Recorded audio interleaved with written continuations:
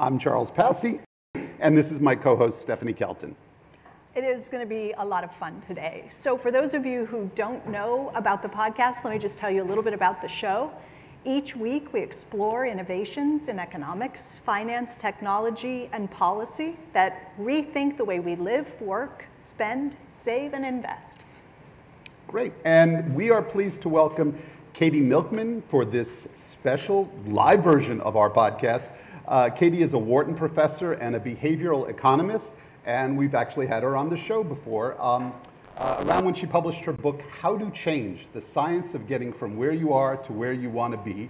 She's also a seasoned podcaster, host of her own podcast called Choiceology. I think I have that right. Katy, you've devoted your career to studying behavioral change. And you use a term that we'd like you to explain, the snudge. What the heck is a snudge? Yes, thank you for that great question. A snudge is a self-nudge. If you're familiar with the book by Cass Sunstein and Richard Thaler about nudges, they're small changes that can be made to an environment that they don't change your incentives, but they may reshape your decisions through an understanding of your psychology by making things easier or more apparent or more attractive. So a snudge is when you nudge yourself towards some better outcome. Okay, so today we're talking about how you can improve your productivity at work using things like snudges and breaking bad habits using the idea of a snudge, snudging your way out of a bad habit. So I'm curious, I would love to hear from both of you what work habits you would like to break, and I'll share mine. My bad habit is multitasking, trying to do too many things and not finishing a thing and having too much going on at once. Charles? I'm a procrastinator. As my bosses know, I usually wait till the last minute to do anything that has a deadline. And my bad habit would have to be too much time on social media when I should be focusing on writing projects. Okay, so one of the things that we've all seen over the last 2+ years with the pandemic was people going to work from home. And now millions of people going back into the workplace. And it seems like this is a possibility for people to sort of have a new start, right? Establish some new behavioral patterns. And I know that you've written about that in your book. Can you talk about that? Yes, I would love to share some of my research on this, which I hope will be helpful to all of you. The phenomenon is something we call the fresh start effect. And it actually it has a really interesting origin in the way we think about time as human beings. It turns out we don't think about time linearly, but when we reflect on our lives, there's this whole literature and autobiographical memory that shows we think about ourselves like we're characters in a book. And there are chapters in that book. And the chapters of our lives are bounded by major events like moving to a new community. You might have the college years. You might have the Boston years, the New York years, where you're living, where you're working, who you're surrounded with. So those are major chapter breaks when you pivot from one to another. But there are also minor chapter breaks. And all of these chapter breaks, whether it's the start of a new year, which if you think about fresh starts, it's a major one that motivates us to set resolutions.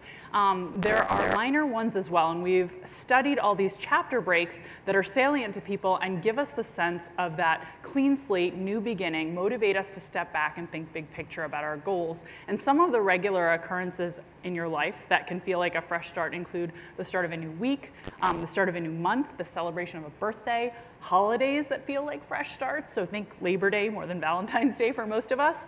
And we've looked at data set after data set and seen natural spikes in when people invest in goals. So for instance, we look at when people search for the term diet, and we see spikes at the start of a new week, month, year, following holidays that feel like fresh starts. When we look at when people visit the gym more frequently, the very same people visit more at the start of a new week, month, year, following birthdays, following holidays that feel like fresh starts. And goal setting on a popular goal setting app also spikes at those fresh start dates. And it's not just about health, because everything I just mentioned was about health. We see the same thing when we look at financial goals. We see the same thing when we look at workplace goals, educational goals, when we look at goals around your environmental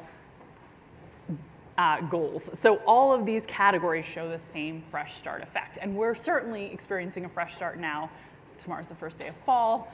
right after Labor Day, going back to the office. These are moments when, because it feels like a chapter break in our lives, we're more likely to feel we have a clean slate, a fresh start, and want to step back and think big picture. So like people, individuals, can have this fresh start feeling, but what about as the influx of workers come back? You have supervisors and managers who are welcoming back teams of workers. Are there things that they can do? Can they also take advantage of the fresh start idea? Yeah, it's a great question. One of the really neat things we've shown about the fresh start effect in our work, and I should say this is work jointly with Heng-Chen Dai of UCLA, we have looked at how we can nudge people, not a snudge here, but how a manager can nudge an employee towards making better decisions, say about their finances or pursuing some kind of goal. And by simply calling attention to fresh start dates on the calendar that people might not otherwise have noticed in the context of encouraging goal setting, we can do this. So one example is highlighting the first day of spring on a calendar when you're asking people, when are you going to start pursuing this goal? All of a sudden there's a whole lot of interest in pursuing goals at that new date, as opposed to just marking it as the third Thursday in March, for instance. Also, we did an experiment where we invited people to start saving for retirement, about 2,000 people who were not currently saving, and we either invited them to start saving in a few months' time, on a sort of arbitrary date, or after an upcoming birthday, or after the start of spring. Literally, it's actually the same, but in one case, we're calling attention to the fact that the timeline when we're inviting you to start saving is the start of spring or your birthday, a fresh start date. And we see about 20 to 30% increase in saving over the next 9 months just from changing the timeline of when we encourage people to begin. You've given us a lot of different times to have a fresh start. Are they all created equal? Yeah, it's a great question. Some are absolutely more salient than others, right? 40% of Americans set New Year's resolutions. That's the big fresh start we all converge on. But in terms of nudging or trying to encourage someone to change behavior, we've actually seen better results when it's not a fresh start that's already top of mind. When you nudge someone, for instance, and say, don't you want to start saving after the new year? They've already thought about their New Year's resolutions. They didn't need a little push, but when you call attention to a date like a birthday or the beginning of spring where there might not have been so much focus, you can see benefits. One other thing I want to just say is that you cannot artificially create these out of nothing. We tried some experiments with that to say, hey, it's the 100th day of the year. Don't you want to start pursuing your goals? We get absolutely zilch, right? So you can't manufacture them, but every Monday is a fresh start. We see big increases on Monday, even relative to Tuesday and Wednesday. So they come about often enough with real meaning where they resonate with people that you can use those. So you've decided to make a change. Can I say you've snudged yourself? I don't know if that's a term. How do you make that into an actual habit? Because that's where I think I get into trouble. Yeah, habits are hard to form, first of all, but there is a science to them, and there's been some wonderful popular books that talk about this. My own, of course, touches on it, but if you've read Power of Habit by Charles Duhigg, Atomic Habits, those books really, they mostly get the science right, that what you want to do is think about it like practice. If you want to learn a new skill, like get really good at playing a piece on the piano, you sit down and you practice and you repeat and you celebrate small successes, and that repetition is how habits are built. You very deliberately can build a habit by trying to repeat this action as frequently as possible, and creating some stability in the context is valuable. But I want to tell you about one surprising finding around habits that my collaborators and I had when we ran an experiment with about 2,500 Google employees who wanted to build exercise habits at the start, actually, of a new year. So it was a fresh start. Everybody wants to build these habits. And we experimented with a couple of different ways of helping them do that. And our end goal was to build a little program that would last for a month, but then carry people forward so they'd exercise regularly after our program ended. And we tested 2 versions of the program. In one version, we encouraged people and rewarded them for exercising in a very consistent manner, meaning everybody tells us what's their ideal time to work out, and they actually got rewarded for showing up at that time and that time only. So people tell us 7 to 9, that's my ideal workout window, and by encouraging them in this way, we got them to do about 80% of their workouts during that sort of ideal time. The other group is encouraged to build in more variety as they're trying to form the habit for this first month. So they're in habit startup mode, and instead of always doing it at the same time, we encourage them, pick your ideal time, go then some, but also mix it up. So what this leads to is about 50% of their workouts at the same ideal window and the rest more varied. Both groups exercise about the same frequency, just in these different patterns. And then the program ends, we look who has the more robust lasting habit, and surprisingly to many psychologists who we surveyed, and frankly to us, we actually saw that it was better to exercise less regularly. So same frequency, but more variable in the timing. And when we dug into the data to figure out what was going on, why did this lead to more robust habits and more robust behavior change that lasts beyond the end of our program, what we see is that we were sort of right in thinking that some degree of consistency and timeline builds that habit. So if you're a 9 a.m. workout person and you go at 9 a.m. for a month, you keep going at 9 a.m. a little bit more than the person who had a more variable routine. But if you miss 9 a.m., you don't go at all. And that is the big important catch.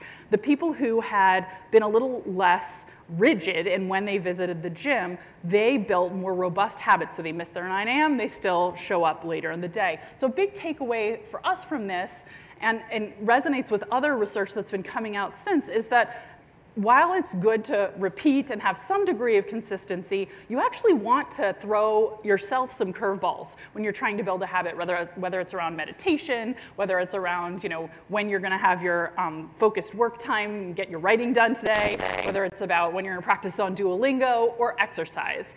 And that variability is going to teach you that when life throws you a curveball, when you hit traffic in the morning on the way to drop off your kid, or something else goes wrong, you have a backup plan, and you'll still fall back and find a way to get your habit done. How long does it take to form a habit? Oh, I love that you asked me that question, because one of my favorite myths is that there is a magic answer. And in fact, there is one magic number that I've heard thrown around a lot, you might have heard too, which is 30 days to form a habit. That's one popular myth. Wendy Wood, who's a professor at USC and an expert on habits, once told me that she dug into where that myth came from, and she thinks that she's pinpointed it, that there was a study done of people who'd had plastic surgery, and surveys were done of how long it took them to get used to their new face, and that was about 30 days, and therefore this legend was born that it's 30 days to form a habit. Anyway, I don't know how true that is, but it's sure a great story, and the research does not support that magic number. There's some work that I've been involved in, led by Colin Kammerer of Caltech, using machine learning to try to figure out, in really large populations of both gym goers and hospital caregivers, how long does it take gym goers to form a habit around exercise? How long does it take caregivers to form a habit around sanitizing their hands when they enter and exit patient rooms? And what's interesting is the answer is really different in those different contexts. You won't be shocked to learn. It takes longer to form a gym habit where you're going less frequently than to form a habit around hand sanitizing where you're doing it several times a day. Hand sanitizing habits seem to take, on average, order of magnitude, a couple of weeks to form, whereas gym habits more like a couple of months. And the speculation is that it's going to be different depending on the context, but the more frequently you engage in the behavior, the less complex it is, the faster you'll be able to form that habit. So that's forming the habit, but then maintaining it. You're saying the more often you kind of have to do it, the easier it is to maintain the habit, or are there tricks that you can adopt as well to keep that habit going? Yeah, there are tricks you can adopt. Certainly frequency and sort of intensity. When you have a desire to form a habit, high frequency is beneficial. Try to use that burst of energy you get at New Year's to go to the gym as frequently as possible so it'll start to become routine. You won't even have to think about it. It's sort of, you're working it into your day. You've got your backup plan, your first best plan, and now, when the motivation wanes, you've got the habit sort of carrying you forward. That idea makes sense, although I should say only about 30% of the behaviors that we change, say, in a given month in this way end up carrying over. So it's not as though, once you've done it for a month, it's magical, or once you've done it for any period of time, it's magical. Even habits tend to wane. You have to maintain them. But in terms of thinking about what it takes to keep these good behaviors online, one thing that I think is really important is thinking about social support. So if you can build a social structure, a social team that supports you in doing the things that you want to do, that can be really powerful. And actually, one of my favorite studies that I've been involved in the last few years that had sort of counterintuitive finding around social support suggests one way that we can help ourselves maintain habits and make good decisions more generally is actually by coaching other people who have similar goals. So we did some research, and I should say this is led by Lauren Estris-Winkler at Northwestern University's Kellogg School. And what she realized is that one thing that's a barrier to behavior change often and to habit maintenance is confidence. And when we mentor and coach others, it helps us build our confidence because it shows us, if we're capable of giving someone else good tips, then we must kind of have things figured out. So it builds our confidence. It also forces us to introspect about what would work for us. If we're talking to other people about, oh, you're trying to maintain a gym habit, or you're trying to build these better habits at work, trying to avoid procrastination, say, or in my case, social media overuse, then when you're coaching someone else who's facing a similar struggle and a similar set of goals about how they can achieve it, it's going to force you to introspect more than you might if you were solving the problem for yourself, because now I have to say something to Charles, right? I have to say something to Stephanie to give them wisdom, and I'm going to come up with insights that are probably self-relevant, because those are the insights I have access to. So I have to think about it more deeply. It builds my confidence, and finally, when I give you advice, I'm going to feel like a hypocrite if I don't take it myself.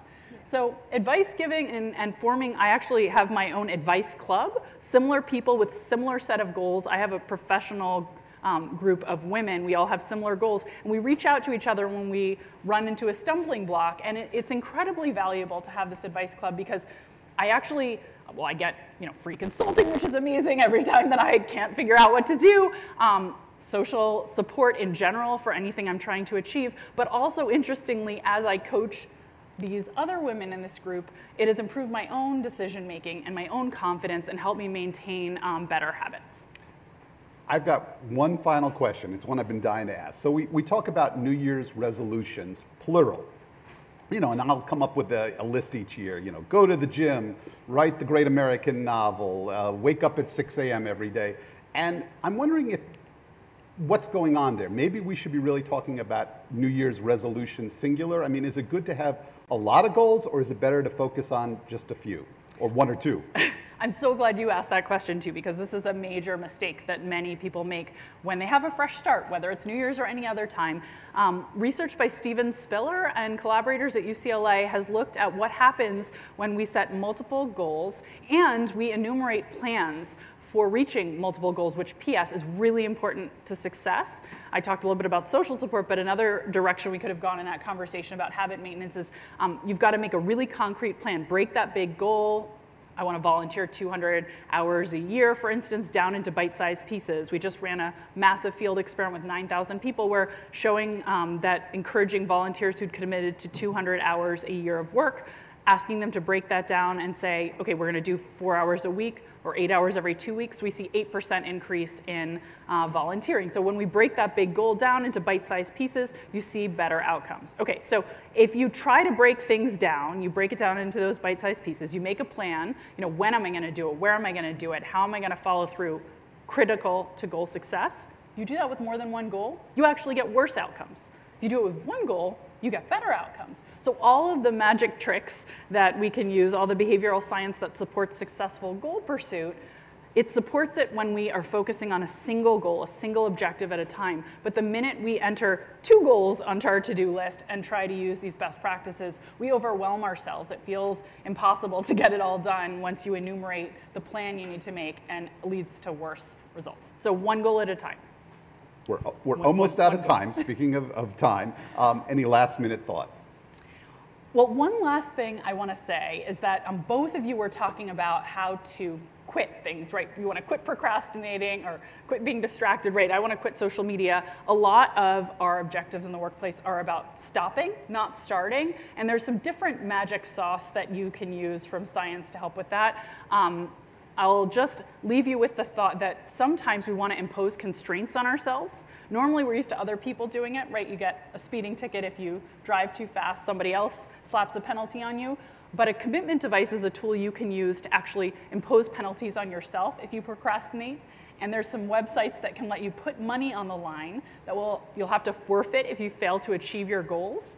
And you can name a referee. And they're very helpful. Research shows that just having access to this kind of a tool can, for instance, help smokers quit at a 30% higher rate. So think about commitment devices if you want to quit instead of start. Building new habits in gambling. I love it altogether. That's all we have time for today, Katy. It was a pleasure talking with you. And everyone, if you haven't already, check out the Best New Ideas in Money podcast. We have new episodes every Thursday. Thank you so much. This episode was a special live taping from the Best New Ideas in Money Festival. Go to MarketWatch.com to watch highlights from the festival and learn more. I'm Stephanie Kelton. And I'm Charles Passy. The Best New Ideas in Money is a podcast for MarketWatch. The producers are Michael McDowell, Meta Lutzoft, and Katie Ferguson, who edited and mixed this episode. Melissa Haggerty is the executive producer. Jeremy Binks is our news editor, and Tim Ralston is the executive editor for MarketWatch. The Best New Ideas in Money theme was composed by Sam Retzer. Special thanks this week to Nathan Vardy, Alia Aljunaid, Mark Renfrey, Rebecca Bisdale, Suzanne Foy, and Lindsay Meck. Stephanie Kelton is an economist and a professor of economics and public policy at Stony Brook University and not part of the MarketWatch newsroom. We'll be back next week with another new idea.